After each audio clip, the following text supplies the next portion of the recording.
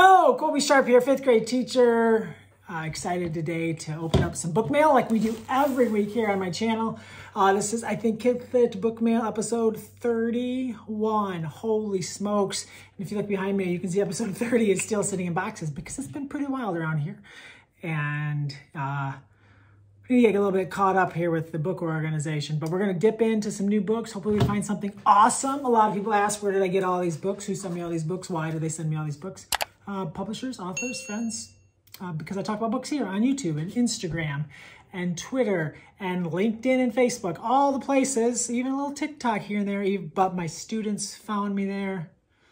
It's probably not as much there anymore because that's weird. So that's why, because I talk about books a lot and they just send them because they think you'll watch them and then you'll want to buy some of these books. So we'll see. Maybe you will, maybe you won't. Let's see what we get today. Hopefully something awesome. Honestly, Elliot.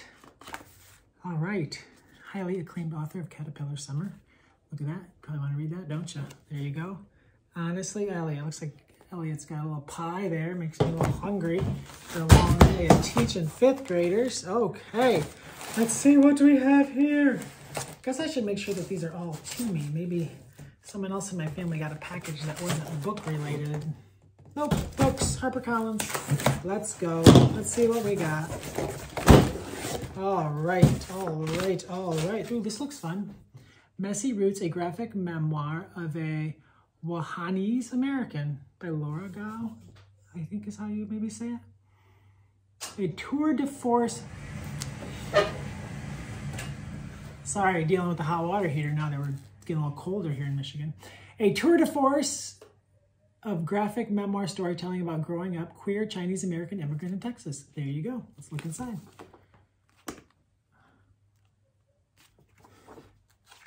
Give you a little peek inside here. This young adult graphic novel memoir. Ooh, this looks beautiful. Alias Anna, the true story of outwitting the Nazis. Susan Hood, Lifeboat 12, awesome historical fiction novel and verse. Is this a novel verse? It is. Definitely gonna read that one. Comes out March 2022. Anybody here seen Frenchie? Leslie O'Connor. Automatic read that Leslie O'Connor. We're gonna read this book because she wrote it and we love her books. So automatically going on the to read pile. February 2022, still got some 2021 reading to do, but as soon as we dig into 2022, this is going to be one that I read. 11-year-old Aurora Petroquin's best friend has never spoken a word to her. In fact, Frenchie Livernois doesn't talk. Can't wait to read it. One True Loves. Dang, what a great cover. From the author of Happily Ever After comes another irresistible romantic comedy full of self-discovery, black love, and a dreamy European cruise. Ah, cruise. Not really a cruise fan, but it's interesting to think about things like that coming back. A Song Called Home. That cover is just calling my name. February 2022 as well. Yeah, definitely gonna read this. Dang, y'all, to read pile growing. I'm gonna have to make a video here of 2022 books that I'm super excited to read because I'm starting to get some of those in the mail, and it's gonna be a year from middle grade. All right, here we have some stuff from Candlewick. The lucky ones, Linda Williams Jackson. Look at this cover. The cover game is strong today. This is April of 2022. Holy smokes. Dang, the lucky ones. It's 1967 and 11-year-old Ellis Earl Brown has big dreams. He's going to grow up to be a teacher, a lawyer, or both, and live in a big, sturdy house in town. Looks great. Healer and Witch. Ooh. Inviting cover there. A witch over the shoulder. Can a girl gifted with magic learn to manage her powers and calm her strength without violence? Gosh, I hope so. Meant to be. I believe that this is a companion book. I'm not 100% sure. I believe that this is a companion book to Joe Knowles' Where the Heart Is, which I loved. Might need to go back and reread it. It's been a few. Oh my gosh. And look at the length. Look at the beautiful 210 pages. Oh, it's dreamy. March 2022. 2022, y'all. Kicking butt already. HarperCollins here. Versify. Nothing Burns as Bright as You, Ashley Woodfolk. Look at that cover. Good night. You have an adult novel to add to your to-read list. All right, looks like we have some picture books coming next. Little thinner packages. Aaron Slater, illustrator. You know all these books, right? You know these New York Times bestsellers. Able to a Scientist, all those. Look at that, looks great. What do we got on the inside? What do we got on the inside? It's fun. When does this one come out? Let's see here. Maybe this says this little piece of paper.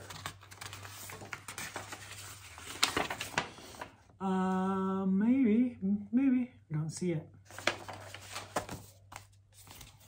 Super fun. Okay, what's up next? 6 minutes here. Try to keep these not too long. Ooh, I've been wanting to read this one. Born on the Water, the 1619 Project. I've been really wanting to read this book since I saw the cover drop many moons ago. Oh my gosh. I don't know. I just want to show you like one interior.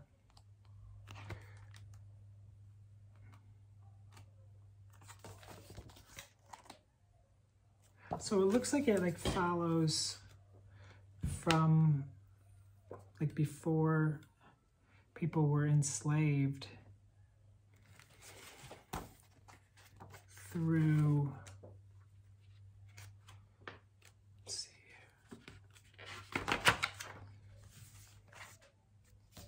and I saw like a later chapter, looks like they're on the slave ship, getting off of the slave ship, and then into the tobacco fields. And yeah, I'm gonna need to sit down and spend some time with this one. 1619 Project. I think it's out soon, if not already. Got a letter here from Renee Watson. Let's read that too. Wow. Whew. All right, let's see what we got next. Ooh. Let's stack here. Ruffles and the red coat. Ruffles. Just fun to say. Ruffles. Looks beautiful. Gives me a little Geisel feel. I mean, I just have to read it, but nice. Can't wait to read more. Okay. Soul Food Sunday. Look at this cover.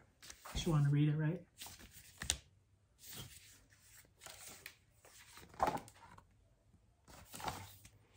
From Abrams. Beautiful. Ugh. Ugh.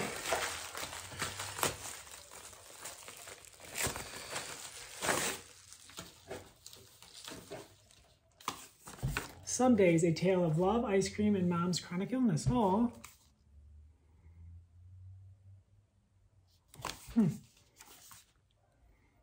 Wyatt's mom, Rosie, has MS, but nothing can stop their adventures, big and small. Yeah, I gotta read that one too. A lot of reading to do, folks.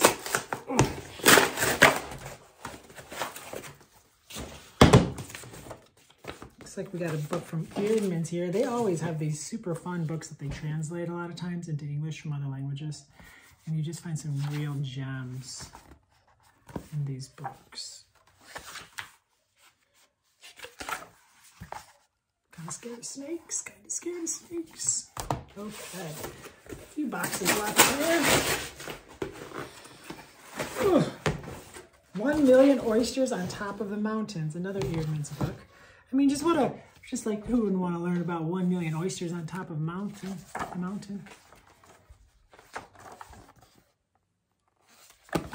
Science. All right, just a few more packages. Oh. For Every Little Thing, Poems and Prayers to Celebrate the Day. Another Eerdmans book. For Every Little Thing. Oh, that's a segment real mail right there. NEA Today, National Educators Association. Let's go. Ugh. one. Only Margaret. The story of Margaret Wise Brown. Okay. A book about someone who makes books.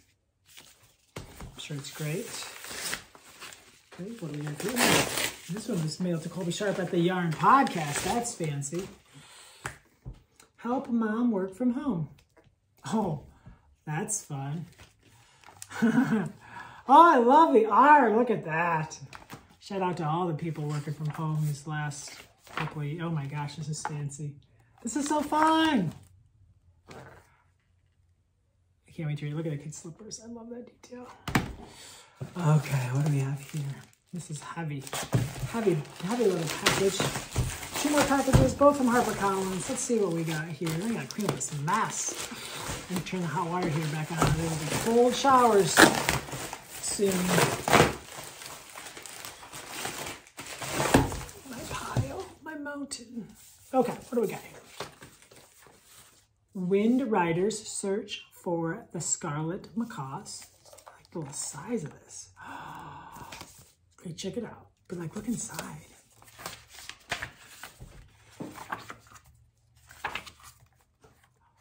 Love this. Straight a novel. I saw a page that I thought was really beautiful. I just randomly opened it. See if I can find it. Yeah. Ah, this is book 2 maybe? Is there a book 1? Well, obviously, this is book 2. There's a book 1. Wind Riders. I may need to check that out. Book 1. Helping Hospital, a community helpers book. Welcome to the Helping Hospital. Everybody in the Red Brick Building, Oge Mora, who is definitely top 5 illustrator for me. Pumped to read that. One more box. Let's see what we have in here. Put my little pocket knife down, open this up. Gonna finish things strong, I'm sure of it. Take the books back in this box. All right, I don't know who this is, this book, and all I see is the back, so I'm guessing this is someone famous. Wrote this. Grand Jeet, Chete, and Me. Written by Al Allegra Kent, who is someone in the New York City Ballet. I'm guessing that's her. There you go. Crowbar, the smartest bird in the world. I wonder if the second smartest bird in the world is. I got some birds. My flock here. Oh, it's Wind Riders Book 1. It's 2 copies of Wind Riders Book 1. Now I can really read it because after seeing Wind Riders Book 2, I really wanted to read this. So probably should open that package first. Anyways, that's exciting. Rescue on Turtle Beach. Take those in and see what the kids think of those. Keeping It Real. Beautiful cover. Young adult. The Color of Dragons. Magic is Born. That looks very intense. Faceless by Catherine Lasky, Newbery Honor winning author. Is this like a young adult book or like a middle school book, middle grade? It says ages 8 to 12.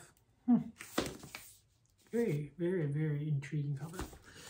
All right, The Circus at the End of the Sea. Where the sea ends, the magic begins. Well, that's nice. Lori Snyder. Circus. Circuses are living in books. The circus lives. 54 Things Wrong with Gwendolyn Rogers. Number 1, too demanding. 24, spacey. 2, picky eater. 34, often late. 38, disorganized. Jeez, that's a lot of things. Come on, Gwendolyn. And finally, we end with Matt Phelan's Sweater Weather. And it's becoming sweater weather here in Michigan. So those are the books that I got in the mail this week. Let me know if any of them sounded intriguing, interesting, amazing to you. Check them out, read them, buy them from your local bookstore, check them out from the library. Let me know if the kids like them. Thanks again for tuning in. My name is Colby Sharp. I hope you have an awesome-tastic day.